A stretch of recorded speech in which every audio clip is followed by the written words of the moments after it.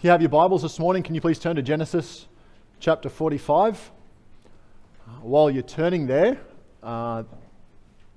this may be the last Sunday or the second last Sunday that we have Brother Gabby with us from PNG. And so just like to say farewell, brother, and all the best to you. It's been a blessing to be able to have fellowship with you. And make sure that you say farewell to Brother Gabby as he goes. He will be flying all over the place from now on, and we look forward to seeing what the Lord does with you. So praise the Lord. Let's go to Genesis chapter 45. And we're continuing with the story of Joseph that we've been looking at on Sunday mornings. Last week we finally let the brothers in on the secret that the official they'd been dealing with in Egypt was in fact their brother Joseph. And so now we read about the consequences and the ongoing relationship. So Genesis chapter 45, and we're going to read verses 16 through 24.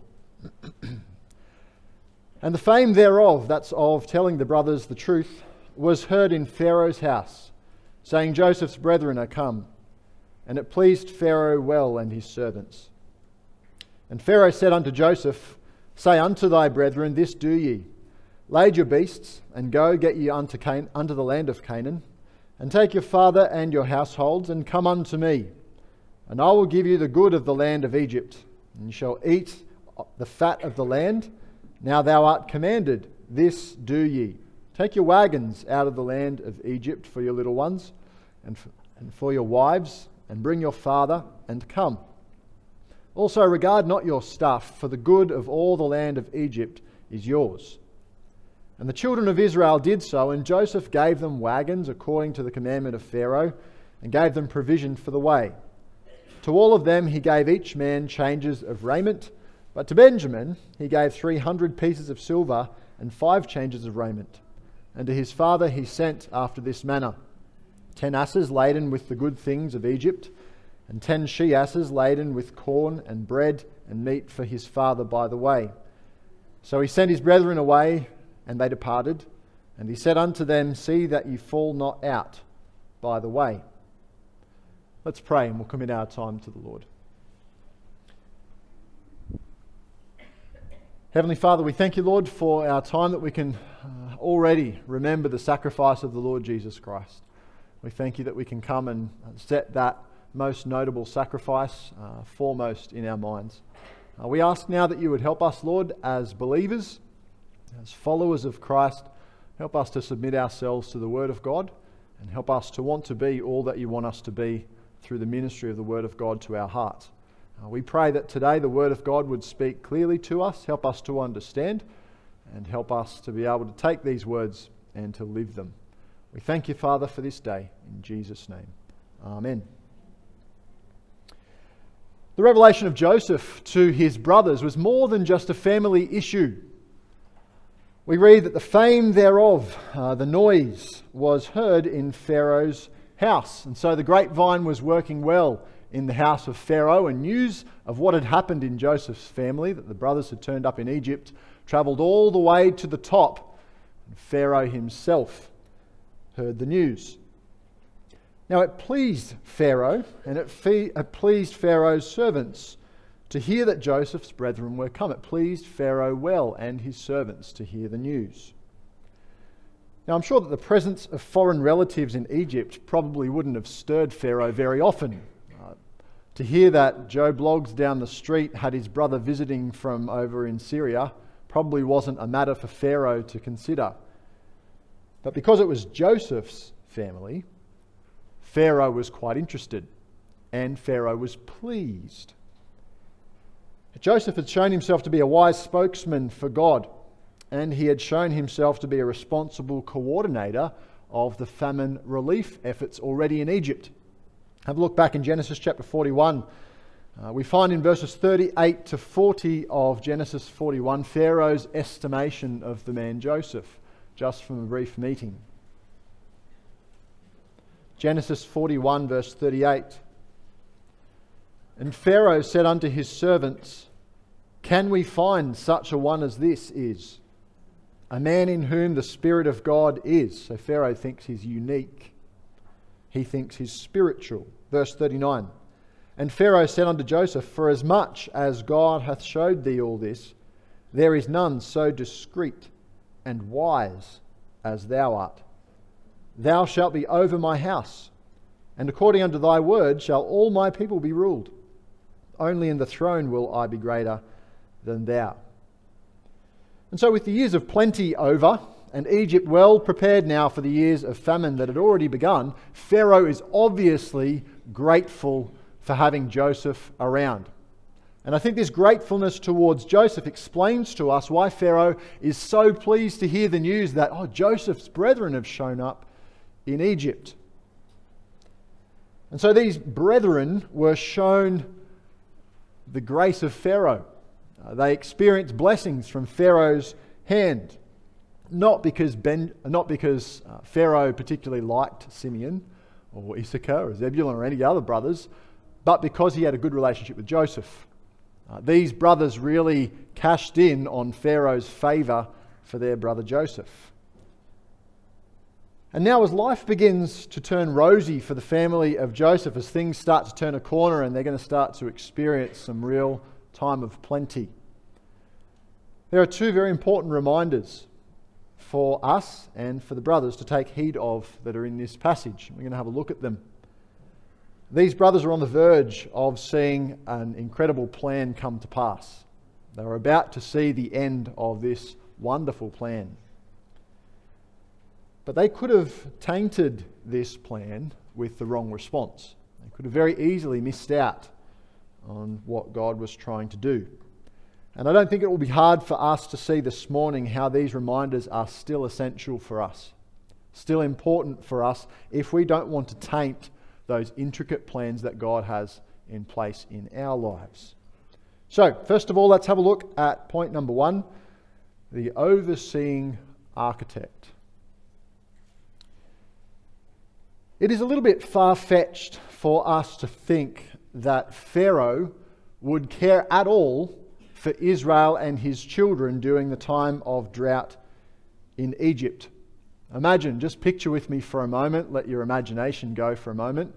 Imagine that Jacob, Israel, walked from Canaan or travelled from Canaan all the way down to Egypt and presented himself before Pharaoh in a time of drought with all of his family, children, possessions and so forth, and said to Pharaoh, "Excuse me, I need to borrow your wagons. I want to live in the best area of your land. I want you to support my family, not just for survival, but I want you to give us all the delicacies of the place, and I want you to look after our family. What do you say?" Laughter, exactly right. I doubt Pharaoh would have just laughed. I think he probably would have ordered the execution of an insubordinate in his presence. Foreign aid didn't traditionally form a large part of an ancient budget for a world empire. And yet, Israel found themselves abundantly blessed by Pharaoh. We read in Genesis 45 verses 17 and 18, if you flip back over to where we are today. Genesis 45 verses 17 and 18, "And Pharaoh said unto Joseph, Say unto thy brethren, this do ye, lade your beasts, and go, get you unto the land of Canaan, and take your father and your households, and come unto me. And I will give you the good of the land of Egypt, and ye shall eat the fat of the land."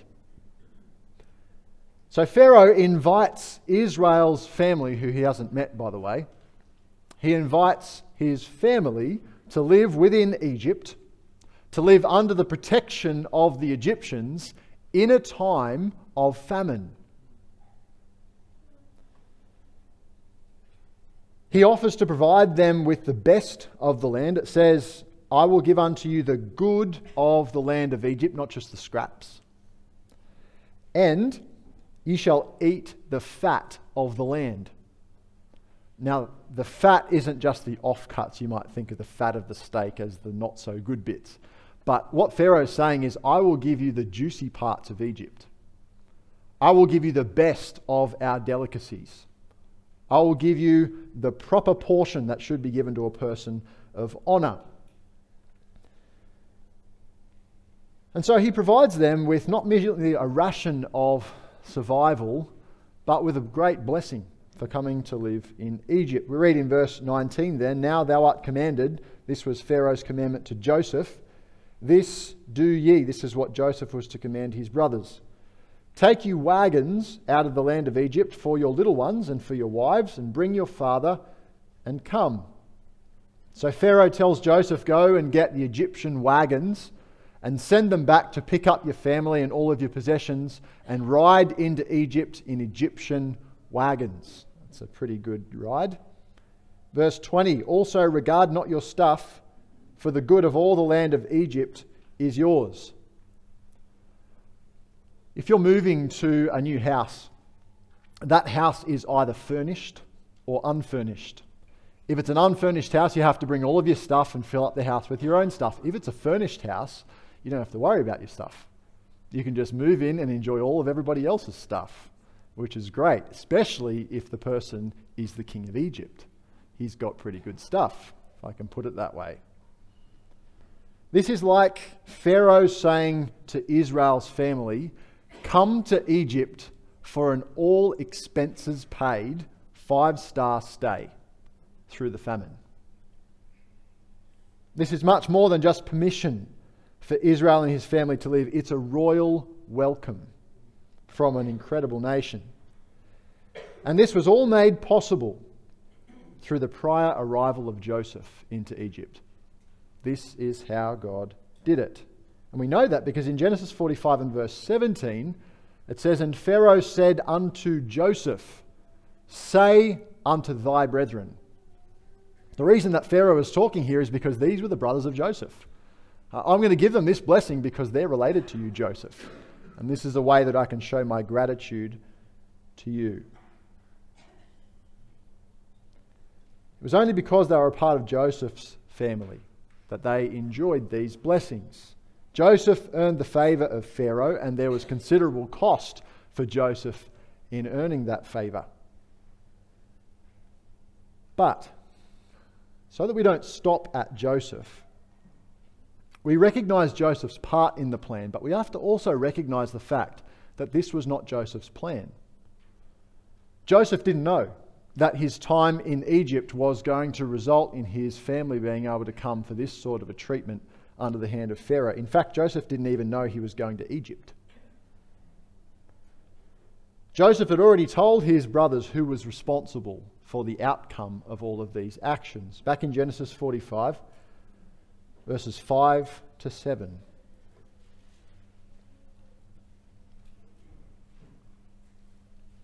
When the brothers realize, or they're told that it's Joseph, it says in Genesis 45 verse 5, "Now therefore," Joseph says to his brothers, "be not grieved, nor angry with yourselves, that ye sold me hither into Egypt. For God did send me before you to preserve life. For these 2 years hath the famine been in the land, and yet there are 5 years, in the which there shall neither be earing nor harvest. And God sent me before you to preserve you a posterity in the earth, and to save your lives by a great deliverance." You see, it was God who wanted to save the family of Jacob. God had a plan to save the children of Israel, to keep the family of Israel alive. And it is truly amazing to see Pharaoh thinking he's acting out of his own goodwill towards Joseph, carrying out the grand plans of the great architect that he planned all that way ago before Joseph ever stepped foot into Egypt. God has his way, while Pharaoh thinks he's having his way. Amazing to see. Joseph and Pharaoh were simply the instruments that God used to carry out his plan. And here's our first reminder. There is a master designer. There is a grand architect. And he works hard. He's at work in every part of our world. He has all sorts of different plans. And he makes sure that everything that he starts, everything that he determines will come to pass, he makes sure that it will. Now, unlike council plans, God's plans are not released to inform the public, apart from those that are recorded in the Word. God's plans are not released to seek public interest or public comment. Imagine that. But God's plans are established plans. They're not plans that he just makes up as he goes along. They're plans that God has in place and that God will enact. Now, plans, as we see through the pages of Scripture, they can utilize the most important people in human society, like Pharaoh. Those plans can utilize the most hostile people in human society, like the scribes and chief priests in the days of Jesus. Or those plans can utilize the most plain among us, like a bunch of fishermen around the Sea of Galilee. God has grand designs for the world, and when we see the instruments that he uses, it points us to the fact that there is someone greater than the people that are actually performing this. And God is at work in countless ways in bringing those plans to pass. And brethren, that is a great encouragement to us in a wicked world and in a confusing life. The world is not just a mess. It is messy, but it's not just a mess. There are plans that undergird the world, and God is still bringing those plans to pass. More personally, your life is not just a mess. Regardless of how people have impacted it or the choices that you've made, your life is not just a mess. God always has a plan for your life from this day forward. Always. Now you might say, but the effects of sin have ruined God's plans in my life. Well, some of the effects of sin may have ruined some of the plans that God had in your life. But the Scriptures don't speak of a God whose plans are foiled by sin. The Scriptures speak of a God whose plans are sin-resistant. And in some cases, they even account for sin occurring. God can still bring his plans to pass. Now, don't get me wrong. Sometimes we go against God's will and we miss out on things that we could have had in God's will. But don't think that every time we sin, oh, that's it, I can never find the will of God again. God's plans are missed out on and now my life is just a mess. I've just got to figure it out from here. That's not the case. God is too good an architect to be so easily foiled. Let me give you just a few examples. 3. Turn with me to Matthew chapter 1. Now, we could go anywhere in this genealogy and prove this point, but this one's the most obvious.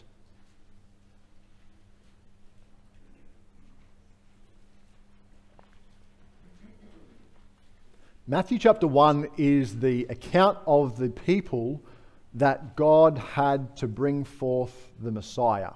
Okay, so it's Jesus' ancestors going back through history. We read in Matthew chapter 1 and verse 6, and Jesse begat David the king. That's the David that we all know, the David of David and Goliath. And David the king begat Solomon of her that had been the wife of Urias. Who was that? Bathsheba. Okay, so this relationship was a sin. David committed adultery with Bathsheba and then murdered her husband. And yet, God used that exact relationship to bring forth Messiah, to raise Messiah, to have him in the right family. Turn with me to Acts chapter 3.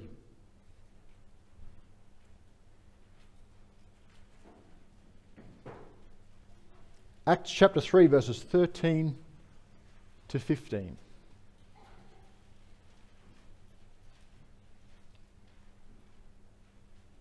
Acts chapter 3 and verse 13, it says, "The God of Abraham and of Isaac and of Jacob, the God of our fathers, hath glorified his Son Jesus, whom ye," this is speaking to the Jews who were responsible for Jesus' death, "whom ye delivered up, and denied him in the presence of Pilate, when he was determined to let him go. But ye denied the Holy One and the just, and desired a murderer to be granted unto you, and killed the Prince of Life. That sounds like a way to foil God's plan, doesn't it? To murder the one that God sent to be the Saviour of the world, but did it? He killed the Prince of Life, whom God hath raised from the dead, whereof we are witnesses, and by whom we are saved. Here, God wasn't foiled by sin in the plan of salvation through all the ages. God's too good an architect to be so easily foiled. And then, of course, there's the example that we're looking at this morning, the life of Joseph. We could go to many other examples, but this one's pretty obvious. Let's have a look at Genesis chapter 50 and verse 20.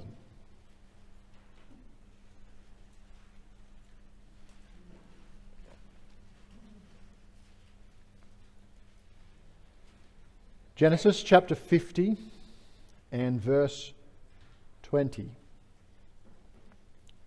This is Joseph speaking to his brothers a little bit later in the story. It says, "But as for you, ye thought evil against me. But God meant it unto good, to bring to pass as it is this day, to save much people alive."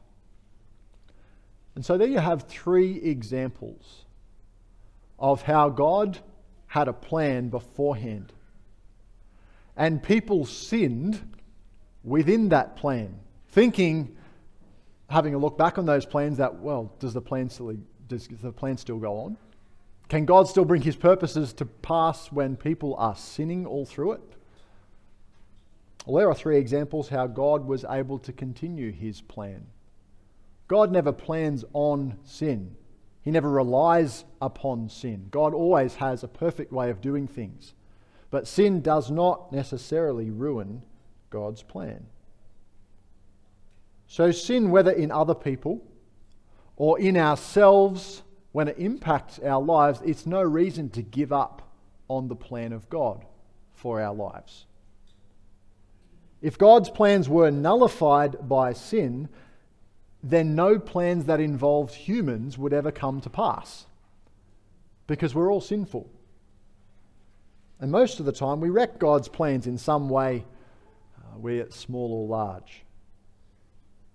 Romans chapter 8 and verse 28 is a verse that we've gone back to often through the story of Joseph, because it's probably the New Testament equivalent of Genesis chapter 50 and verse 20. It says, "And we know that all things work together for good to them that love God, to them who are the called according to his purpose." If we want the plans of God to work out for our good, then regardless of others, we as his called children need to love God. That's our responsibility. We need to make sure that we are on the right side of the plans of God, enjoying the blessings of it, and that promises to those who love God and show it through their obedience. God has a plan. We only see the instruments of that plan, but God is the architect. Don't be surprised if you don't understand that plan, because he's a lot smarter than we are. And when we can't add things up like God is, just remember there's other parts that God understands that we don't. Someone has said, if you can't understand the plans of God, then grant him the privilege of being smarter than you are.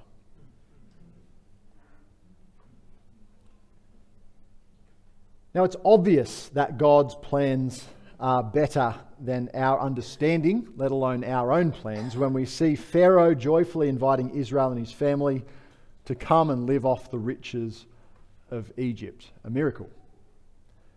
And so first of all, we saw that there was an overseeing architect. And there's a warning for us to observe that in each of our lives. Second of all, our second point is the oblivious antagonists. Joseph's brothers now head off to Canaan, and they take with them the riches of Pharaoh and the favour of their brother. And we see that it wasn't just the gifts of Pharaoh that Joseph takes back to his family. That the brothers take back to the family. Joseph also gave them gifts in addition to those that Pharaoh gave. Let's have a look at verses 21 to 23. Genesis 45, 21 to 23. It says that the children of Israel did so. They left with those things. And Joseph gave them wagons according to the commandment of Pharaoh, and gave them provision for the way. To all of them he gave each man changes of raiment. But to Benjamin he gave 300 pieces of silver and 5 changes of raiment. And to his father he sent after this manner 10 asses laden with the good things of Egypt, and 10 she-asses laden with corn and bread and meat for his father by the way. So Joseph gives them food that will sustain them all the way back to Canaan and then back again to Egypt. But he also gives them changes of raiment. That might be a strange gift for us to give to other people, although sometimes it's done. And this was a very valuable gift in Old Testament times, especially from those who were rulers in countries. They would often keep a cupboard full of pre-arranged outfits, if you will, and they would pass them on to people as a sign of respect. And so he gave 2 changes of clothing to each of his brothers except for Benjamin. His gift to Benjamin was more. He gave him 300 pieces of silver, and he gave him 5 changes of raiment. Now, you're probably thinking, because we've been through the story of Joseph, is this favoritism? Because we know it's a problem in the family. Is this favoritism? Well, I don't think that it was favoritism. His gift to Benjamin was different because he and Benjamin were full brothers. They shared a mum and a dad. And he was the only brother that he shared a mother with. That mother was now passed away. But it was a different situation for the other brothers. Maybe it also reflected that Benjamin had suffered in his life. His mum had died. He'd lived most of his life believing, because he probably didn't know what the brothers had done, that his older brother had been killed. Much of Benjamin's life was probably a sad life. And so, if Jacob had done this, then we could probably call it favoritism, because Jacob was equally related to each of his children. Joseph, on the other hand, was full brother to Benjamin alone. And so there was a different relationship there for these two. Certainly in the case when Benjamin had lost so much.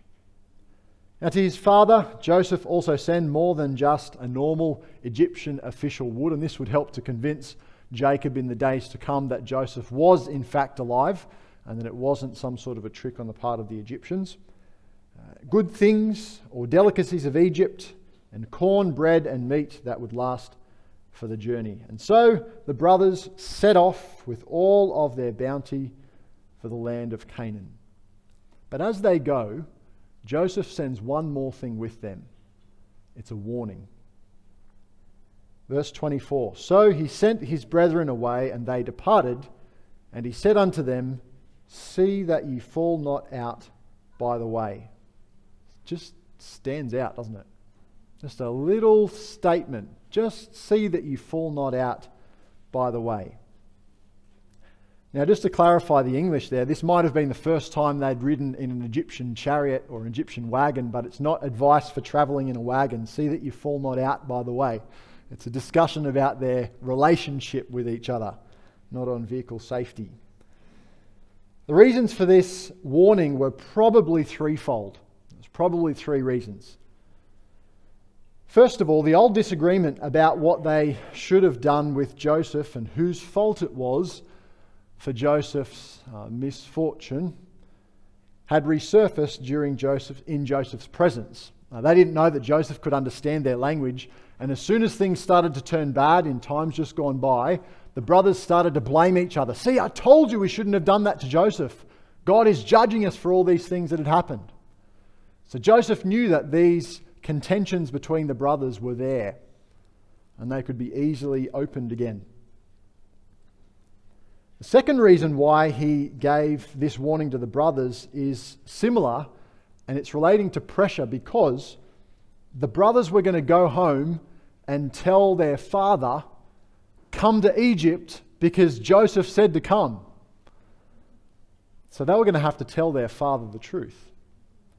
They were going to have to let Jacob in on their hateful plot. And so Joseph, as he sent his brothers off, knowing that they'd just recently fought about this, and knowing that all the way home they're probably going to be thinking about, oh, what's Dad going to do? He didn't want the blame game. or those old tensions to ruin the reconciliation that was in the past now. He'd made things right with his brothers, and he didn't want them to go backwards. Now, the fact that Joseph, the one most affected by their sin, told them not to argue about it would certainly have helped. Now, even though Reuben wasn't in on the plan to sell him, he was probably planning to come back and rescue Joseph a little bit later out of the pit. Even Reuben, who had things to argue and say, well, look, I wasn't going to do this. Why did you do this? If Joseph could say, don't argue about this, then not even Reuben could have brought it up. If Joseph has moved on, then we shouldn't fall out on this. We shouldn't have a falling out. Joseph was an example of forgiveness. Now, a possible third reason, although it's probably not the case, is what I mentioned before, the possibility they could get jealous of Benjamin for those extra gifts that he received. Now, I don't think this would have been a big issue because they would have seen Benjamin's lot and Benjamin's relationship to both his mother and his brother. And so Joseph warned them not to fall out with each other. He probably saw that disunity among the brethren could endanger this last step of God's plan. God had engineered everything to bring Israel down to Egypt. And he'd done really the hardest bits. Getting Joseph to Egypt, seeing Joseph faithfully through all those parts, getting Pharaoh to have his part in it. And now it was simply a matter of going back, telling Jacob, and bringing the whole family down. But if these brothers had a falling out and separated or schemed on how they might be able to deceive their father so they didn't have to tell the whole truth, they started to argue about these things, it might jeopardize them all getting back to Egypt with Jacob. It might mean that the brothers separated over this. It might mean that they decided not to tell Jacob the truth. We don't know. But Joseph saw the danger that disunity posed, and he warned them, don't fall out on the way. Brethren, wherever God is at work among his people, and it's in a lot of places, disunity threatens that work. God could have brought the family to Egypt despite disunity, and he may have. Even if the brothers had a falling out, God could have seen it that they all got down there, but maybe they wouldn't have. Maybe some of the brethren may have missed out on the blessing of Egypt. We just don't know. We don't know, brethren, which parts of God's plan are dependent upon our obedience. Some of them are. And regardless of the consequences, whether it's going to have a big consequence on what we miss out on in God's will, or whether God can continue his will despite our disobedience or disunity as a group, disunity is something that God hates. And I intentionally use that word. Have a look in Proverbs chapter 6.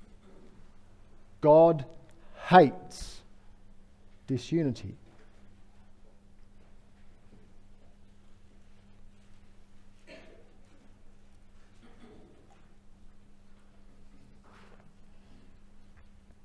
Proverbs chapter 6, verses 16 to 19.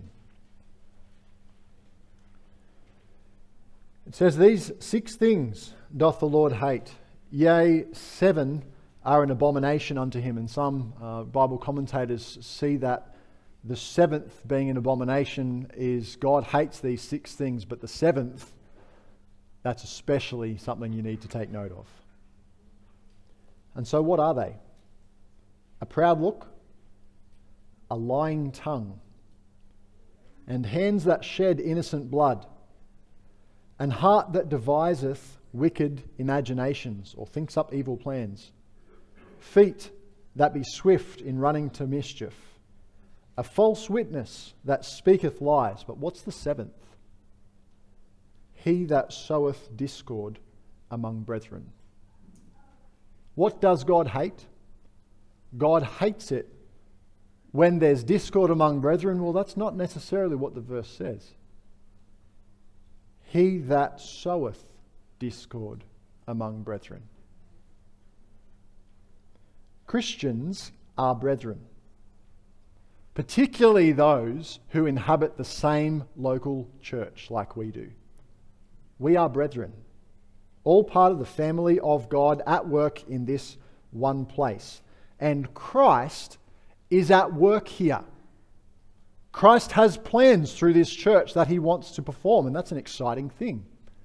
To think that God has things that he wants this body of believers to accomplish, that he wants this body of believers to be, a testimony that he wants us to be to our community. That's an exciting thing, to think that God has plans that he's going to use this body to perform. But disunity, fallouts among the brethren, hamper those grand designs that the Lord seeks to perform through his church. And particularly bad are those who seek to sow discord among the brethren, whether consciously or unconsciously. And so Joseph's warning is pertinent to us as well. See that you fall not out by the way. As God has this wonderful plan for your church, and as he's bringing it to pass, just make sure that you don't fall out.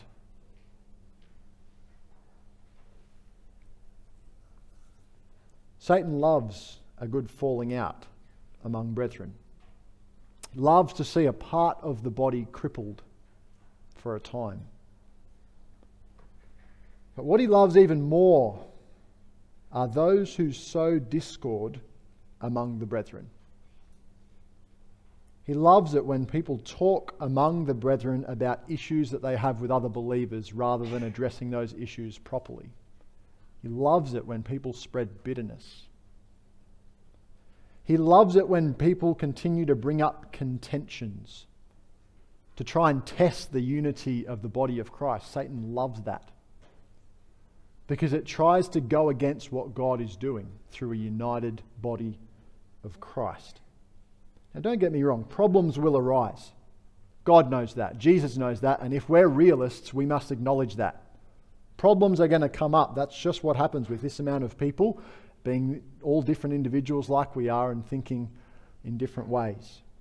Problems will arise. Those problems need to be dealt with swiftly and spiritually. But we ought not to be people who delight in stirring up contentions. We ought not to be people who delight in reopening old wounds. We ought to be people who try and bring the body together. Now, sometimes that happens by dealing with a problem the right way. It doesn't mean just ignoring problems, but we have to deal with things the right way. Not to be someone who tries to test the consistency of the church by trying to draw it apart. The New Testament puts it this way, and I like these words, in Ephesians chapter 4. Turn over there because it's a really good way to finish. Ephesians chapter 4 verses 1 to 3.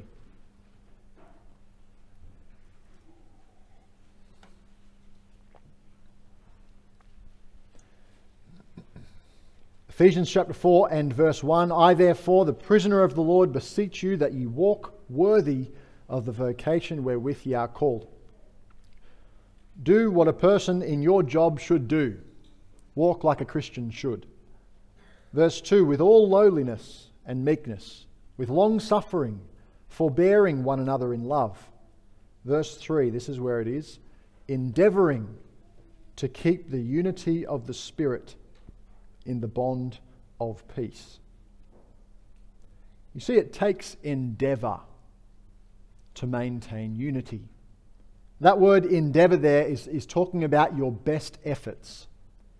It takes trying hard to keep the church united, to keep the unity that the Spirit has created in the bond of peace. It takes hard work. And if we don't try hard, or we try and pick at old sores, or we rejoice in bringing up contentions with other people, if we do those things, the unity will just disappear. And we'll erupt into a bickering group. And that's just what Satan wants. And just what God hates. And so many of the things that God plans for us to do here will just fall by the wayside. People who should have been reached won't be. Testimonies that should have been established won't be. People who should have been loved won't be. And so as we go about fulfilling God's wonderful plans through the church, and I praise God He's got some wonderful plans for Coffs Harbour Bible Church, see that you fall not out by the way. All of us. When we consider what God wants to achieve through our church, it is no wonder that God condemns those who seek to jeopardize the unity here. And Joseph's brothers probably wouldn't have thought that their falling out was so important. They're probably oblivious to the extent that their bickering could have affected the plan of God. But Joseph knew well enough to warn them. Knew well enough, just make sure you don't fall out on the way home. And we're glad he did. If we take time to look, we are going to see the intricate plans of the great architect, and it's a good exercise to do. He certainly has grand designs for the church at large, including this church. And so how important then for us to recognise the need to guard our unity. And this is a personal responsibility for all of us who form the family of God. Amen. Let's pray.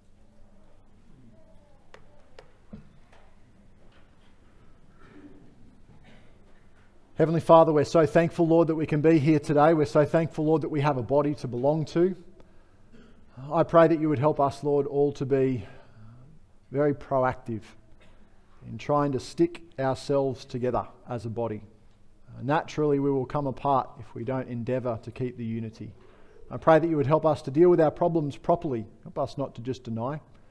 But Father, we pray that you would help us to be people who seek for unity, who seek to see your wonderful plans take place here. We thank you, Lord, that you're a God who imagines great things. And Lord, we look forward to seeing those plans come to pass, even the ones we don't understand. We thank you, Lord, for your goodness to us. And we pray for our church in Jesus' name. Amen.